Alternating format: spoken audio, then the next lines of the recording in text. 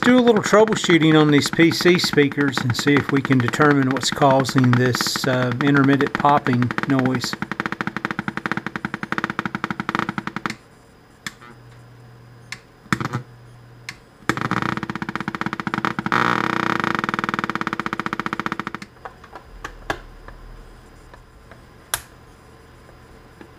I finally broke into this thing, and I'll show you guys the secret to getting in so you don't damage the case.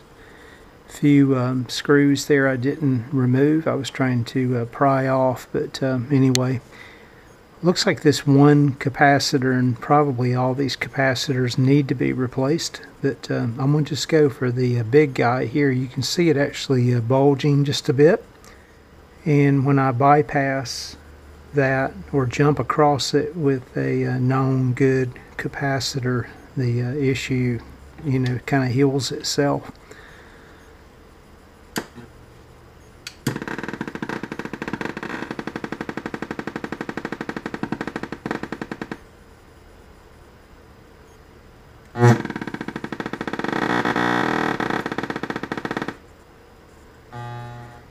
So let me get that cap out and replace it.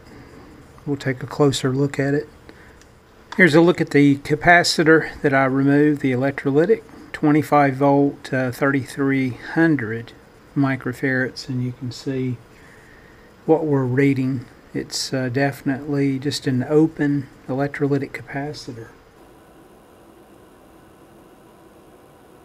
I don't have a value that high in that voltage rating, so just for now on the bench I'm going to jump in a 1000 microfarad cap on the bottom side of the trace, and just let this thing play for a while, see if any of the distortion occurs, and then I'll have to order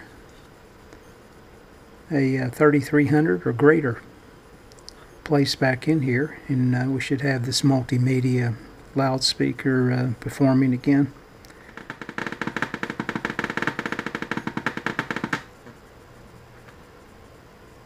Let me tack that in for now, and we'll just let it play on the bench for a while.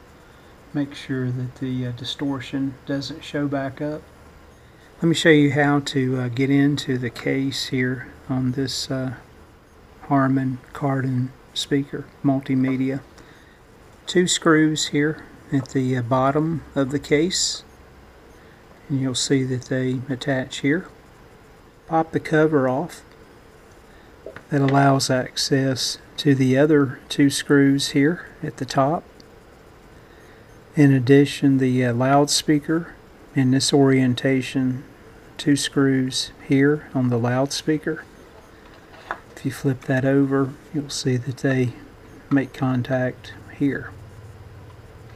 So 6 screws give you clean access into the enclosure itself.